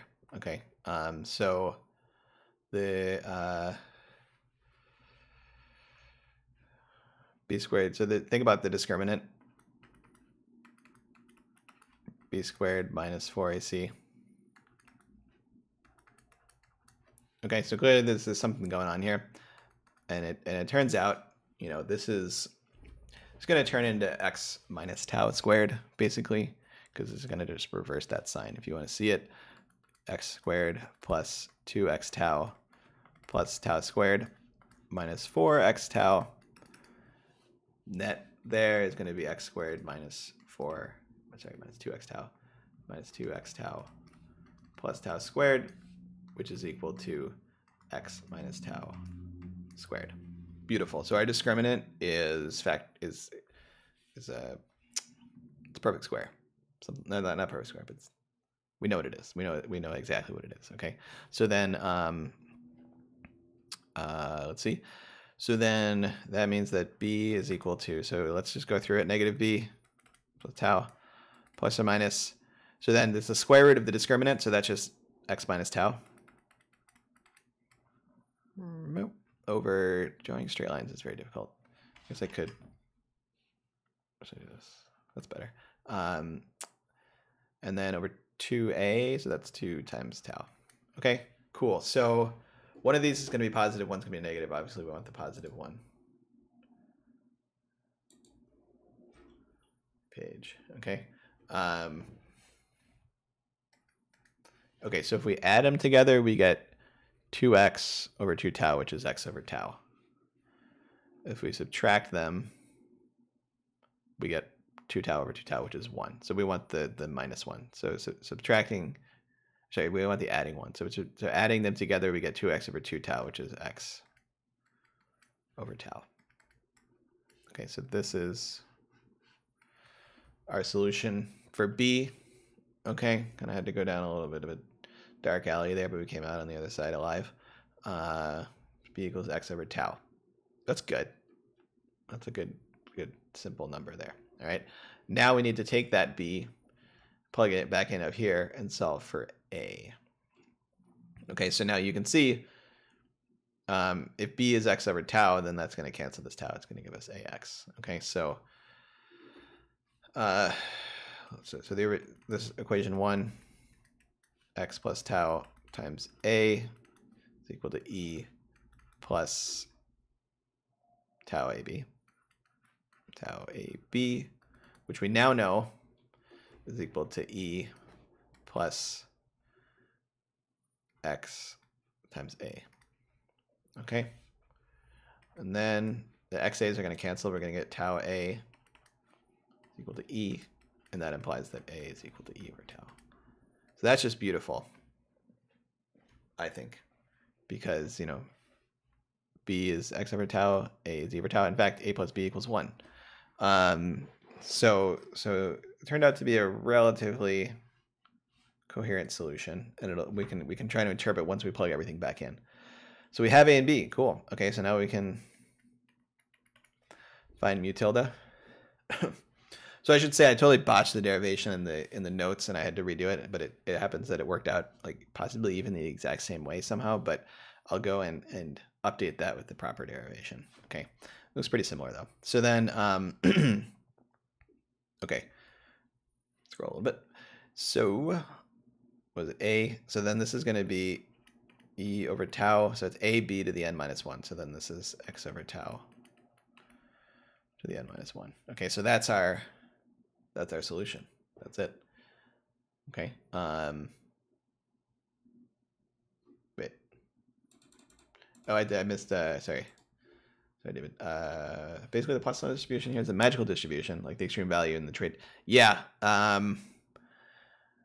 Poisson is pretty magical. I think. Yeah, you could say that. I think part of it is like, yeah, everything ends up being proportional. The big thing is the proportionality to n. That allows us to construct mu tilde that doesn't depend on n. It only has constant coefficients, and then it's just like everything kind of balances out. But Poisson is quite magical. Now, the let's see. So from here, okay. So note that like this is you know, if you plug in for tau, this is E over E plus X, X over E plus X, the n minus 1. So this is like all E and X stuff, right? If you wanted to. Okay, and it also has the property that if you sum this, it's going to sum to 1, right? The sum of this thing from n equals 1 to infinity is just okay. Let's say this is like delta, then it's 1 over 1 minus delta. Okay, so so 1 minus this, because tau is E plus X, is E over tau. So 1 over that is going to kill off this term. So this is guaranteed to sum to 1 because tau equals E plus X. But you can see it here too. This is guaranteed to sum to 1 because of that, you know, summation of the delta n minus 1 from n equals 1 to infinity is equal to summation of delta to the n from n equals 0 to infinity, which is equal to 1 over 1 minus delta. Okay, so and that gives us this, that this sums to 1. Okay, so that means this guy sums to 1, which is good because there's a unit mass of product lines. It should sum to 1. If it didn't, something would be wrong. Okay. All right. Now the cool thing is we can get mu n. So mu n is just 1 over n times e tilde n, right? It's just 1 over n times e over tau, x over tau. Right? That's it. Very simple game. So we have a geometric component, geometric decay from this. Each n you add on another x tau factor, okay? And then we have this n component. So really it's saying that what's geometric is the mass of product lines, and then the firms are just 1 over n times that. And then like, so here you can kind of see if, let's see, if epsilon were, sorry, not epsilon, E were to go to 0, then this would go to 0, that'll go to 1, this would go to 0.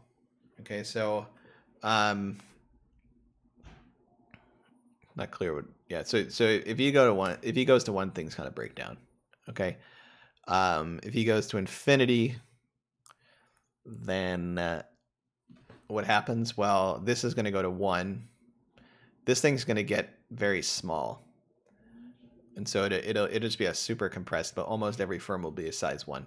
If you go to infinity, you're getting constantly just clawed at by these entrants, and you can never make a big firm. Okay, E is relatively small. It's going to spread out a little bit more. You're not going to have as much entry pressure. Okay, that's going to allow for larger firms. Okay, so and then the fact that it's out here is just sort of make sure that things add up properly. Okay, so yeah, that's what's going on. So we can solve that analytically. That's a cool, I think, is a cool thing about Klette-Kortum is you can actually get this stuff analytically. There's some other stuff we may want to know. Okay, so we know this. This is our functional form here. So it's our distribution here. We can also find F. So F is the total number of firms. Remember, this sums to 1, right? But we don't know what mu n sums to. Mu n actually just sums to something. And that's the total number of firms. If this is the distribution of our firms, total number of firms, that's supposed to be a capital sigma. Total number of firms, that's not good either. Let's get a good one here. Okay, that's okay. N equals 1 to infinity of mu n. Okay, that's the total number of firms. Okay, so that's going to be sum of 1 over n e over tau, x over tau, t minus 1. Okay, so what is this? Okay, it's not immediately obvious what that is. Okay, but we can figure that out. Okay, so the question really is, if we go over in the sidebar in delta land, what's the sum of 1 over n? Let's say we just want to find this. What is that thing? Okay. So turns out we can do that, right? So if you define h of delta as the sum from n equals 1, 0. So n equals 1 to infinity of delta to the n. Okay.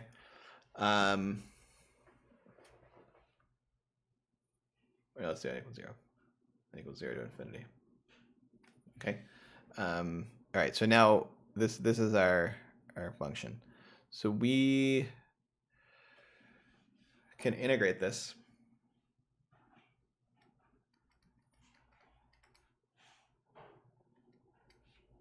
from like d delta prime delta. Okay. So what if we integrate that? Why not? It's a sum. We can integrate each individual one individually. If we do that, we get n equals 0 to infinity 1 over n plus 1 delta to the n plus 1. That's right. Yeah, that's right. Okay.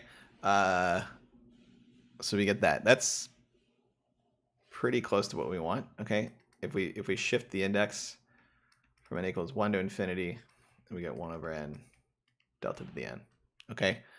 So that's our integral there. Okay, and that's what we're looking for actually. 1 over n delta to the n, that sum. Okay, but we also know that this sum here was originally, that h function is just 1 over 1 minus delta. Okay. So we can integrate that too. So it's also true that the integral of 0 to delta this thing here is equal to the integral of 0 to delta of 1 over 1 minus delta prime. Okay. And we can do that. Okay, so that's log 1 minus delta. That's a log of 1 over 1. Whatever. It's the okay. So if you were to take the derivative of this, you get 1 over 1 minus delta, and then the minuses would cancel from 0 to delta. I guess this should be a prime. Okay, and then finally at 0, this is 1, so then it's actually just minus log of 1 minus delta, which is log of 1 over 1 minus delta.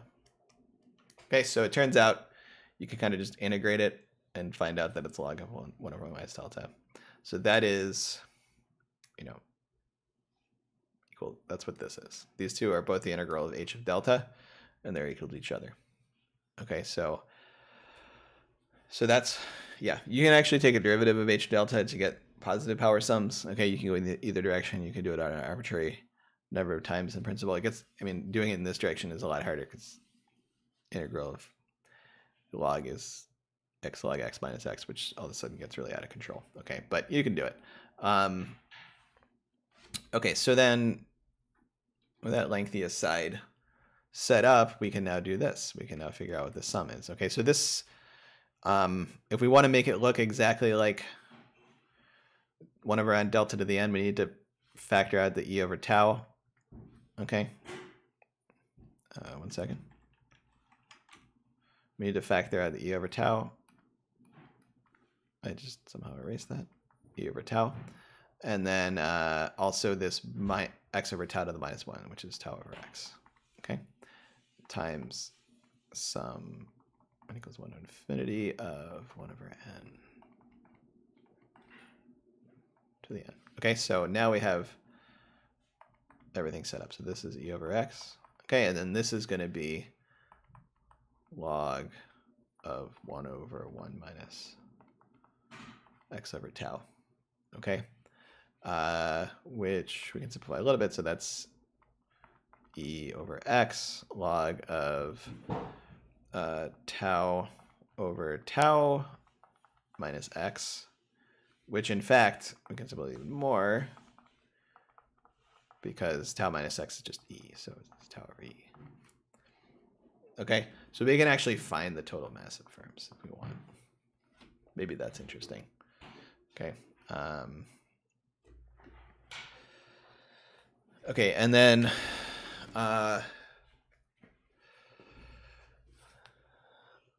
yeah. So one thing you'll note generally with all this stuff is that really the only thing that matters is the ratio of e to x, the relative value of entry to incumbent innovation. The absolute values never matter. They always cancel in every setting.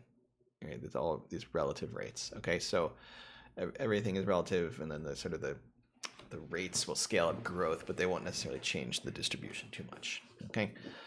All right, so that's cool. You can find other stuff. Okay, I talk about it a little bit in the notes. I won't go over it too much right now. Okay. But yeah. And then the notes.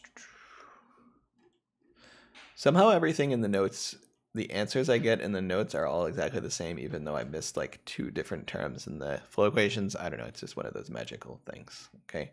All right. So that's pretty much it for in terms of Klette-Kortum.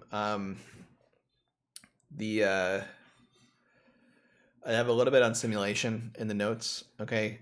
I already went over some of that, but like essentially like you can if you want to simulate stuff, just instantiate a bunch of firms with values for the n according to this distribution. Okay, so the value we might want to target. Yeah. Let's see. So the number of firms, that's kind of tricky because it's kind of scale free and unitless. One thing you can do is, let's see, you could look at the average firm size. Okay, so remember there's one mass of products, right, per total of f firms. So the average firm size is 1 over f. Okay, that, or the average number of products per firm. That might be something you want to target if you had product data. Okay. Yeah, and actually, if you wanted to look at like average revenue of a firm, okay, well that would just be n bar times the revenue per product, which is actually y. We know that from the demand function. Okay. So you could do that. You could do average revenue per firm, and then sort of like normalized.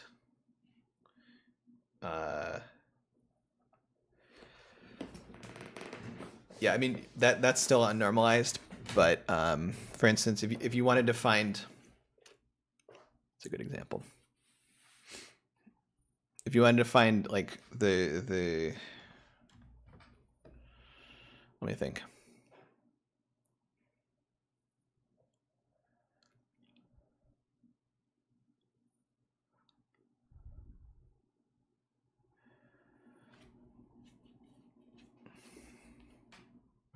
Yeah, I mean, I'm trying to think of something that would be more interesting. I mean, you could look at something like the variance. Okay, you could calculate variances from these. Okay, and look at like the variance divided by the mean. So the problem is like with F, it's not, there's no units, so it's not clear what it means. Okay, you could turn that into number of products per firm. That gets closer to being united, but still we don't have a clear definition of what a product is vis-a-vis the data. But then if you looked at like a normalized thing, like the expectation of n squared over the expectation of n, that's the coefficient of variation for n, that might be a thing that you could calculate in the data and would, you know, assuming products scaled linearly to the data, then that might be a good thing to do. Excuse me. So that's just allergies, by the way. So you could do this coefficient of variation for n, and that might be interesting. Okay, so and you to get this, you'd have to look at like, you know, the summation of n squared mu n, which we actually know is just n times this distribution, which is something, the geometric sum we know how to calculate. Okay, that's actually, you just go in reverse here, you get delta over 1 minus delta. So you could calculate that and divide, and then you could actually find interesting stuff. Okay, so but F in and of itself, maybe not so much. Okay. Yeah, and so to simulate, you draw a bunch of firms from this mu n distribution, okay, a bunch of values for n for a bunch of firms, and then you'd say, okay, now stepping in the next delta t, let's say you said delta t was 0.1, stepping in the next delta t, you have delta t times x probability that they gain a product, delta t times x times n probability that they gain a product, delta t times x times delta t times tau times n that they lose, and then you can just simulate them over time. Okay, now if you started at the steady state distribution, you would not, and you would hope not to change the distribution. Okay, but you could look at stuff like what's the distribution of growth rates or things like that. So in a model like, and actually in a simple model like this, though, you can actually calculate like the variance of growth rates. You calculate the distribution of growth rates because it's relatively simple. Once you get into more complicated stuff, then you really do need to simulate, and that's going to be an issue. Okay. The other thing is the only thing you'll run into when you simulate this, you're going to get a firm size distribution of mu n. That's not going to be that dispersed. The real firm size distribution in the data is extremely heavy-tailed. This doesn't give you really a heavy tail. It gives you a geometric tail, which is technically not heavy. It's not like a power law. So, you know, this gives you, you know, not x literally, but some x to the n, or like 1 over x to the n. You might call it x to the minus n. A real, it's kind of heavy. It's just not as heavy as you see in the data, I guess. So I guess like a Pareto. Yeah, I mean, the data you see much more variance in terms of the size of firms, like a coefficient of variation. This would be much bigger in the data compared to the model. But even so, if you're simulating this, you know, these probabilities they're looking like delta times x times n. They're looking like delta times x times tau and stuff like that. You want these to be less than 1, and in fact, you want them to be a lot less than. You want to be like in the 0.1 range or something. You want these to be relatively small. Yep, no, not x times tau. This should be delta times tau times n. So you want these to be relatively small. The problem is that if you did get a really large firm, this might get too large and your probability might go above 1, okay, which is not good, right? So you want to set it so that like delta times x times n, like max, like n hat is like less than 1. So you want to set a maximal n potentially so that these probabilities are less than 1, okay, for any n. The other thing you could do is break it up. You could say, okay, well, let's just draw this delta x n different times, and then that would be consistent. That's again because of the additivity of Poisson. You can break it up if you want. Okay, so those are implementation details, but it can be important. Okay. All right, so that's Klette-Kortum. Okay, so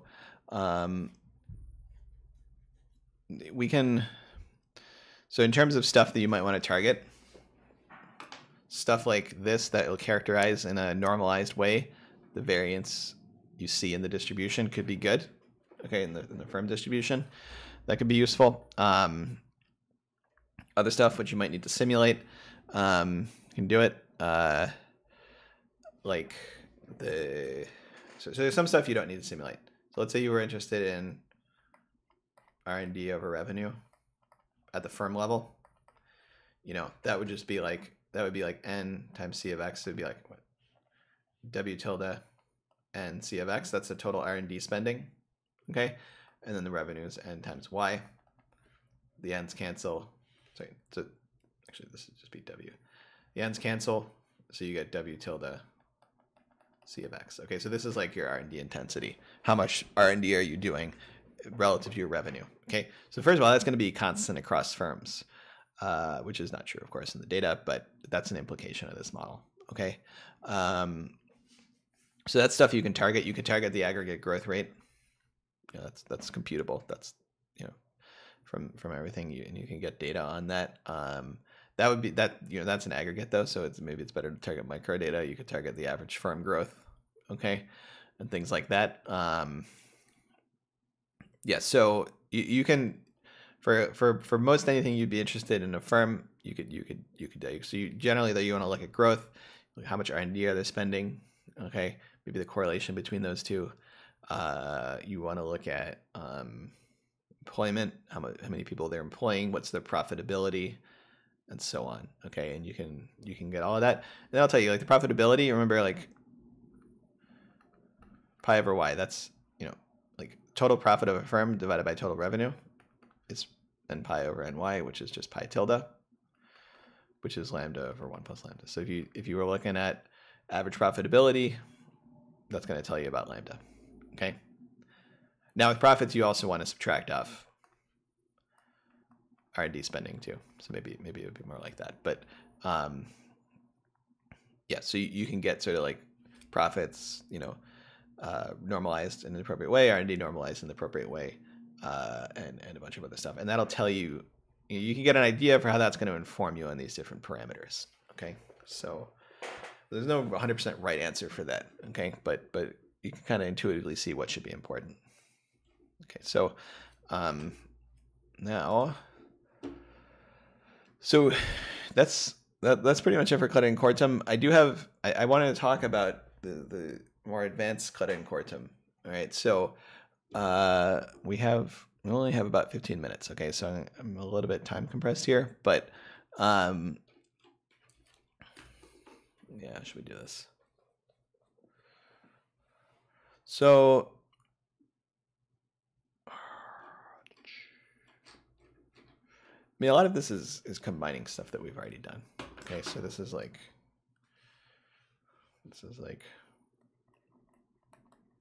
heterogeneity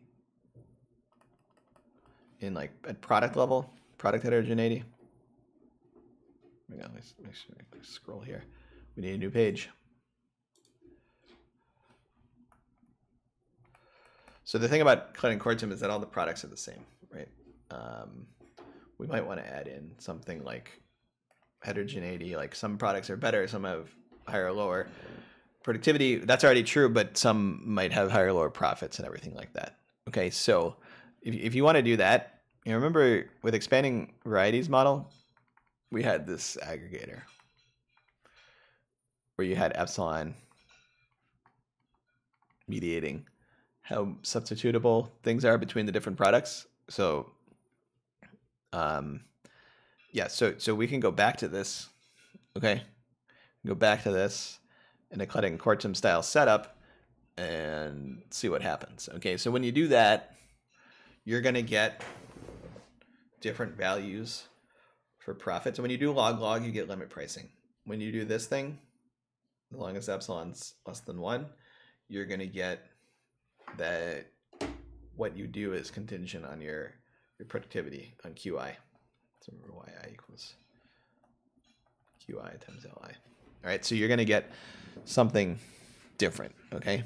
Now, we already went over this last time, so I'm not going to rehash it, but let me tell you what we find, okay? What we find is this. We find profits, normalized profits. Okay, so first of all, we need to find our aggregation.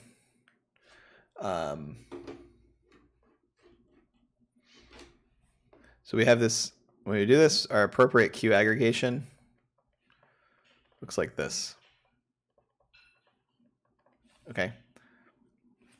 And we're going to define Q hat I to be QI over Q. Okay, so that's all sort of scale free. We're moving into like Q hat space, right? And so then we can characterize everything in terms of Q hat. Okay, so pi of Q hat. This is the okay. My mouse just like disappears. Okay, so then pi of Q hat is going to be epsilon times Q hat raised to the 1 minus epsilon over epsilon. Okay, so once we yeah, so you know if we go to we can't really go to epsilon equals 1 because then things get kind of wacky, but for any epsilon less than 1, this is going to be a well-defined thing. Okay, and then you can look at like you know, Li, you want labor utilization. It's going to look like this. Same factor there. So this is actually, it's like L of Q hat. Okay, so essentially this is your relative productivity. Okay, each product line has a QI, a productivity. There's an aggregated one like this, and when we divide those, we get your relative productivity. Okay, and you can get your profits in terms of that. Okay, so that makes things a lot more interesting because now it might be that firms want to improve their own product lines. That's not something we've really done thus far, because if you think if you're in the Klette-Kortum world, okay, you could improve your QI, and that would increase your lambda, and you could probably work that out actually. But I figured we may as well just go fully general here with elasticities. Okay, so if you allow for this, you're gonna get this just like this is basically exactly like an expanding varieties. Okay, and then if you think about value, so go back, think about firm value again.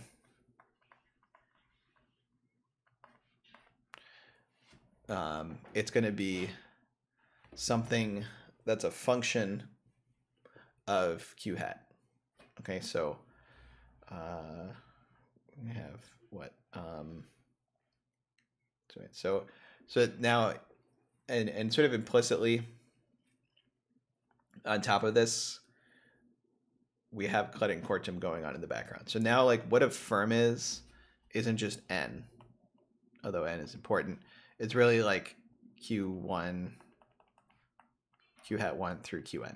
A firm is a portfolio of products, but now each of those products has a particular relative productivity, and that's important. That's material for profits. Okay, so things get a little bit more complicated, but we can still kind of subdivide everything and think about it per product level. So we're going to get something like, you know, our v of q hat. We're going to get a little v, but now v is going to be a function of q hat. And so your total v of like some q portfolio is going to be the sum of v of q hat times y, I guess. You know, qi from n equals q from I equals 1 to n. Okay, so your total v is going to be the sum of each of these scaled up. Okay, and so if you do that, you're going to, let's see. I'll show you what you get. All right, so you're going to get like r minus g, which you normalize. And speed. I guess I should write explicit q dependence here. Okay, so you're gonna v of q hat as a little v, speed out of q hat. Okay, that's gonna be equal to, you know, like pi tilde of q hat. All right, and then we need to kind of decide like what else is happening. Okay, so you're gonna have creative destruction going on still. Okay, so it's largely similar still. We just have this q hat that affects profits. Okay. And then we can have the same external innovation term, right, that we had before. So x of v bar minus w tilde c of x. Okay, so here v bar, you know, because you're getting it at some random product line, it's the expectation. Heterogeneity comes from the fact that finally good producers use intermediate boost differentially. Yeah. So yeah. So the each. Yeah. So the final good producer, I didn't write it, but they're gonna. Well, okay. So the final good producer sees the intermediates as the same, symmetric, but because they have different productivities, that's going to result in different outcomes for things like profits. So higher productivity products are going to give higher profits, which isn't the case with limit pricing, right? So that's the basic idea there. But in terms of how they treat them, there's no weighting or differential weighting here. It's all coming through the production side. Okay. So all right. So this is our value function, kind of like mapping what we had before. R minus g. You got a tau term. You got a profit term. External innovation. So this is just saying sort of the expectation. V bar is like the expectation of v of like 1 plus lambda times q. So you take the expectation of what would happen if you chose a random product line and incremented it by 1 plus lambda. Okay. So that's more or less the same. Okay, but with v bar. All right, and then oops, sorry. Yeah. So at this point, we've kind of just like replicated Klette-Kortum with the possibility of heterogeneity in Q. The other thing you can do is you could actually say, well, what if we added in another thing called internal innovation, which was Z. Okay, so what would that look like? So essentially, let's say you chose Z, okay, and when you spent, so essentially Z is gonna increase your own productivity, but like proportionally. So what I'm saying is like q hat dot is equal to Z times q hat, which is to say Z is equal to the growth rate of q hat. So you basically choose a growth rate for your own q, and that's Z. Okay. Now I need this, so I need to this. So you choose a growth rate for your own q, and that according to Z, and you're going to get a derivative there. Okay, so when you make continuous choices, this is kind of like the big new thing. When you make continuous choices, you're going to pick up a derivative term. Okay.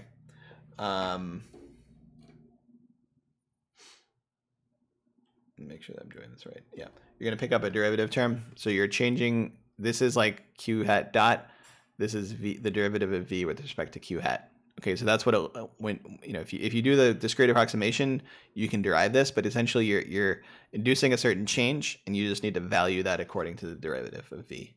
Okay, so that would be your benefit, and then your cost is going to look similar. It'd be like w tilde times some cost function d of z. So that's the internal innovation cost function. Okay, so I just added in like another feature of a research lab, which is that it can improve your own innovation. Okay, so now. Yeah, so now this is all, I mean, you can simplify this. This would end up being rho plus tau v minus, v dot is equal to pi tilde plus these, terms here. Okay, so you can kind of simplify it a little bit more with the Euler equation, but that's what you get. Okay, and then you can plug that into everything else. Everything else is pretty similar. Okay, and then solve for it. Okay, maybe I'll go just a little bit next time. I'll talk about like the finer points of this in terms of implementation, but that's going to be your new value function. Okay, now the other thing is distribution. Okay, so we know n is actually going to look exactly the same. So mu n is going to look almost exactly the same. Okay, because things still happen at the product line level. Okay, but we may want to think about the distribution over q hat, which now is a little bit tougher to think about. Okay, and essentially what you can do is, this will be the last thing I have time for. So let's say f of q hat is the CDF, okay, of your q hat distribution. What's happening with q hat? Q hat is, because it's divided by the aggregate q, you shrink it down, or you shrink things down if they don't innovate, and then when they innovate, they jump up, and then they shrink back down again, and then they jump up. So q hat's going to be some distribution there. Now, what's that going to look like? So you can think about what's the derivative. You can do it like we did with me. What's the derivative of f of q hat for a particular q hat? What's going on there? All right.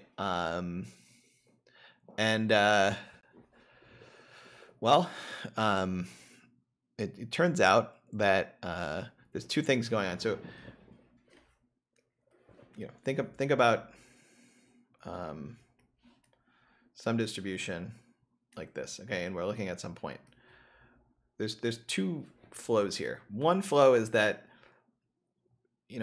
let's say there's growth coming from G, right? So q hat is Q over capital Q.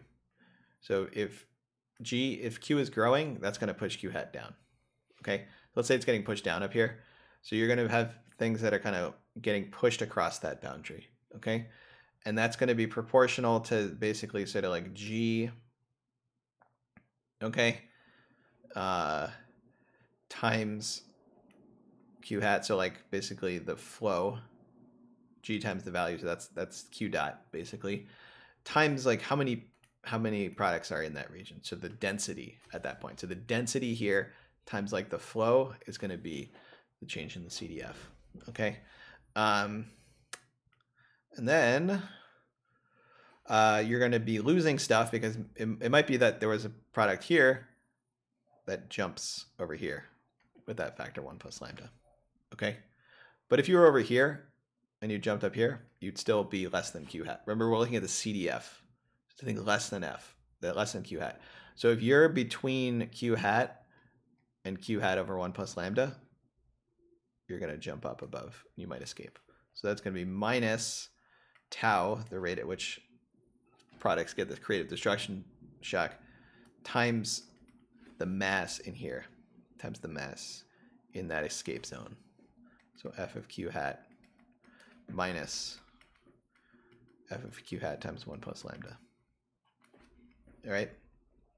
So this is going to be an equation characterizing f, or like if you set this equal to 0, that characterizes it. And actually, this should be, This should actually be G minus Z because Z is pushing against Z, against G. So Z is pushing this up. G is pushing it down. So it's the net effect of G minus Z. Okay, so that's what this will look like. So then in steady state, you know, your equation is going to look like this. Equals tau. Okay, so then this is okay, so I'm out of time. Okay, so but this is a differential equation. It's a non-local one because you're referencing points that aren't even at Q hat anymore. You see this sometimes in like biological diffusion models and stuff like that. But yeah, it's not really, it doesn't really fall in the standard kind of like stuff you see out there too much. Okay. But you can solve these. Okay.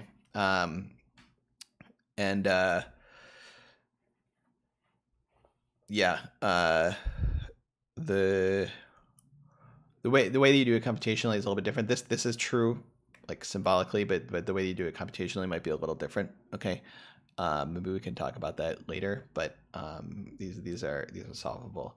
So you can figure out, okay, given all that's happening, what is this distribution? Okay, so all right, so I think I'm out of time.